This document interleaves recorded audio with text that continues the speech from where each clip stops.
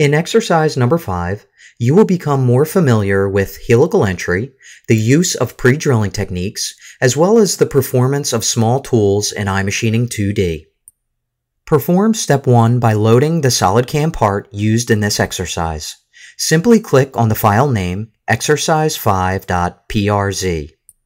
If SolidWorks is not already opened, SolidWorks, SolidCAM, and the CAM part will launch automatically.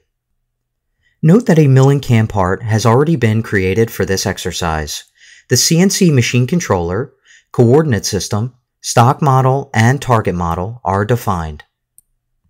The machine and work material definitions for the iMachining data have also been selected during the CAM part definition process.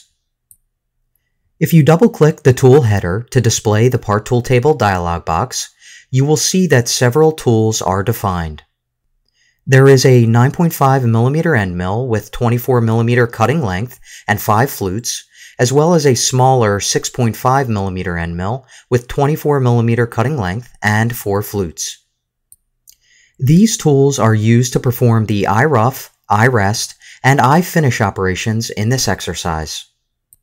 There are also 2 drilling tools defined. A 4mm drill and a 1.65mm drill are used to perform drilling of the holes. During this exercise, 2 more tools will be defined to perform additional machining operations. Click OK to close the Part Tool Table dialog box. In addition, note there are 2 iMachining 2D operations defined to perform the rough and finish machining of the outside shape.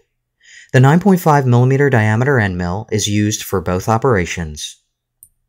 2 chains are defined, with the first being the stock boundary and the second being the outside contour of the target model.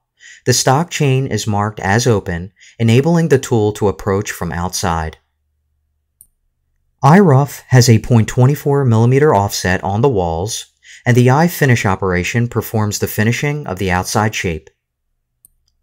At this stage, Step 1 is complete and the CAM part is loaded.